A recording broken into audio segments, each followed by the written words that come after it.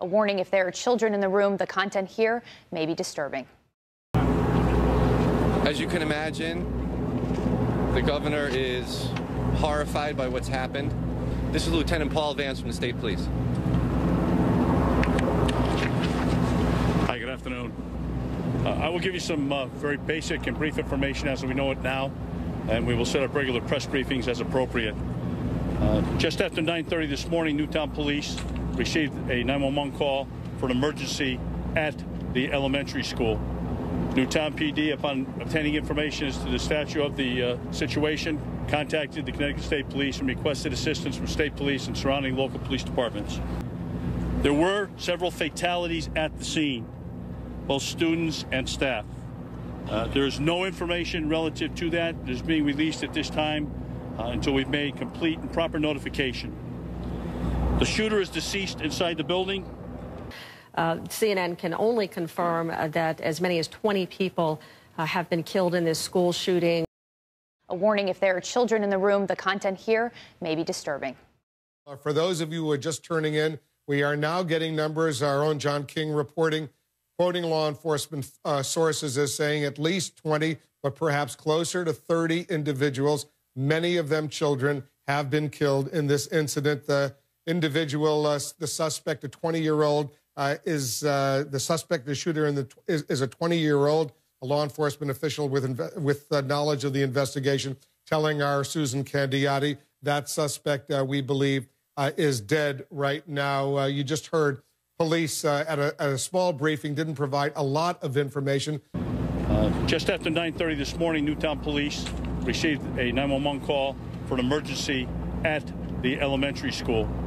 Newtown PD, upon obtaining information as to the stature of the situation, contacted the Connecticut State Police and requested assistance from state police and surrounding local police departments. There were several fatalities at the scene, both students and staff. There is no information relative to that that is being released at this time until we've made complete and proper notification. The shooter is deceased inside the building. That was the police chief in Newtown, Connecticut. Law enforcement source close to the investigation tells our own Susan Candiati that the suspect, who is deceased, is a 20-year-old. We don't know the precise connection, the relationship he may have had with this small elementary school. It was about 20 people. Now we are hearing the number of fatalities of both adults and children is closer to 30, and 18 to 20 of those dead are children, Wolf. We are hearing also that the dead shooter in this case, already dead, is someone in his 20s. We do know, according to the state police, they announced at the news conference that a search warrant is being executed at that suspected shooter's home. The shooter has been identified to me by a source as Ryan Lanza. Ryan Lanza, in his 20s. Apparently, we are told from the source from this area. However, that has not been confirmed by the state police, who did say that a search warrant is being executed at this time. Ryan, it's Ryan. I don't know whether he said Brian, but Ryan Lanza with an R, exactly. In his 20s.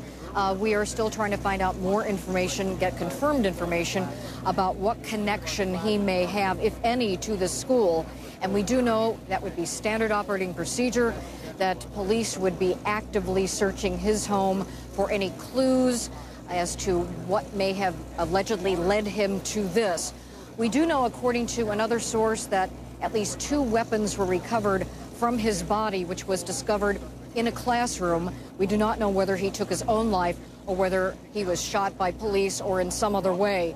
Those 2 weapons described to me as a Glock and a Sig Sauer. So just to recap, closer to 30 confirmed dead now, Susan, based on your reporting, 18 to 20 of them children. We don't know how many individuals, children, adults, were injured. We do know that several were taken to nearby hospitals.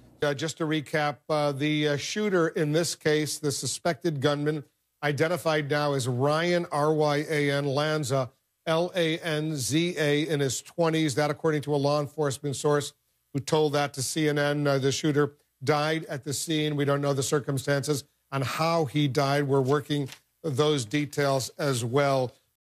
A warning: if there are children in the room, the content here may be disturbing.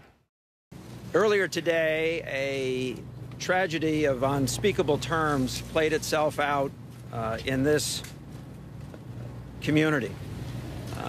Lieutenant Governor and I have been spoken to in an attempt that we might be prepared for something like this playing itself out in our state. You can never be prepared for this kind of incident. The perpetrator of the crime is dead, as is an individual who the perpetrator lived with. But shortly after 9:30 this morning, Newtown Police Department received a call for help at the Sandy Hook Elementary School here in Newtown. Upon realizing the intensity and difficulty of the situation, Newtown called for surrounding police departments and state police to respond to assist.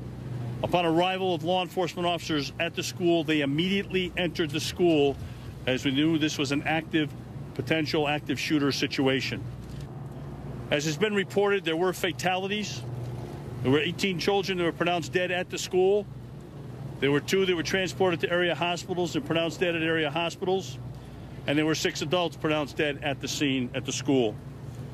As the governor has reported, the shooter is deceased in the school. There's a great deal of work going on relative to that. That's the reason we have not identified him as of yet.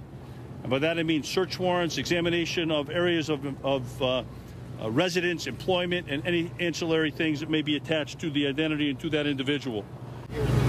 There is a secondary crime scene here in Newtown. That is in fact correct. There is an adult deceased at that location. I can't discuss any further information on that at this time. The information that we have right now that we want to publicize is that the shootings did take place in one section of the school in 2 rooms. Okay, one section in 2 rooms. That's as much as we want to go in right now as far as location. I'm sorry? They were in one section or one area of the school. That's the best I can do on that answer. I don't know specifically how many rooms were involved. I was told that there were 2, but in one section of the school building. Everyone was in that same section of the building. Not to be determined, sir. A section of the building is as far as we want to go. We've been asked by the family members to ask the members of the press to respect their privacy and to please leave them alone at this time. They're going through a tremendous amount of grief, which I'm sure you can appreciate. So I've been asked to ask you that personally by the family members. One other individual was killed at a different location. We suspect that's the location of Hoboken, New Jersey, where the brother of this suspected shooter, Ryan Lanza, has been found. So altogether, 27 on the scene, 26 there, plus the shooter. Another person would be 28 dead people as a result of what has happened. A warning: if there are children in the room, the content here may be disturbing. Criminal investigation. We are limited as to some of the details that we can give out to you for obvious reasons. First, let it be stated that I've told you the number of deceased in the building, at the hospital, and at the secondary crime scene. It's our policy and protocol that we have to establish positive identification of those victims.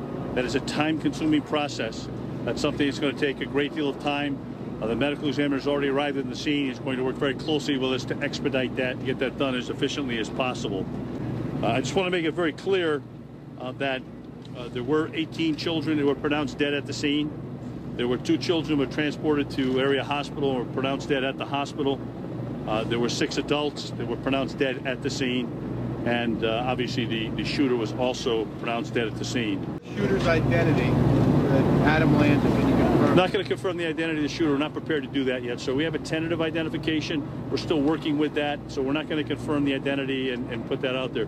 We will identify the shooter at an appropriate time. Just for our investigatory purposes, it's not appropriate to do that right now. And now we have the identification process, which is even more difficult. And so it's going to be some time before we're able to give you that information. It probably won't be available until sometime tomorrow. Did you identify the weapon? Did we identify a weapon? We have seized the weapon. Yes, we have, sir. What kind of weapon? We did not. We will not discuss that at this time, sir. Lieutenant, was one of the teachers killed the shooter's mom? We can't confirm any of that right now. The investigation is ongoing. When I was getting in my car, I heard sirens going off continuously. Car after car after car. Some of them were flying up past my house and coming back around again and going to the school. This house is 3 houses away from the school. It was shocking. I got the call at work this morning, and I can't believe a small town like this would ever have anything like this happen. It was terrifying. I'm still terrified. I think I'm still in shock about it all. When we first arrived there was not a lot of security to guard, and there were 3 children that came out. It's like, I think I'm still in shock. Mary Snow is joining us now from outside the suspect's mother's home, we believe. Is that correct, Mary? That is correct, Wolf. And we just left that location, but we've been there several hours throughout the afternoon. And the investigation stretched to that home, and it's being treated as a crime scene. We saw SWAT teams there, and we can tell you that residents near that home were told to evacuate earlier today. We talked to one neighbor who said she was told at around 11 o'clock this morning by police to get out right away. A warning: if there are children in the room, the content here may be disturbing. As you know, there are a number of victims, teachers, support personnel in the building, and children. And quite frankly, as we stand here today, still can't imagine what transpired there. Evil visited this community today. This is a very tight-knit community. It's a very large parish, a dynamic parish. Everybody knows everybody here. We have no idea the motive, what was behind what was going on. 26 people were killed, and then the shooter, we believe, killed himself. Separately, the mother of the shooter, we believe, was killed separately at a home not far away from this school. You're looking at live pictures coming in from Newtown, Connecticut right now. The police are continuing their investigation. We also understand that for a few hours now, police took into custody, or at least took someone in for questioning, someone who's been identified to us by sources as a brother of the dead shooter here involved in this school incident, the school shooting. And they're asking him questions about his brother. He is not being called a suspect at this time, but they do want to try to find out at the very minimum what information he may have about the dead gunman here at the school. Also trying to find out more about the mother of the shooter, who you know has been identified as a school teacher. And of course, she was found dead, we are told by sources, at a residence nearby the school here. We assume the shooter committed suicide, and all that took place between 9:30 and 10 a.m. or so, approximately 20 minutes or a half an hour. The assumption I have is that the shooter presumably killed his mother at the home before driving over to the school. That's a fair assumption here, but no one officially is saying that. In fact, they haven't even officially released the name of the gunman in this case. We do know from sources they've recovered at least 3 weapons from the scene, 2 of them handguns, including a Glock and a Sig Sauer, and another one, a semi-automatic weapon identified as a .223 Bushmaster.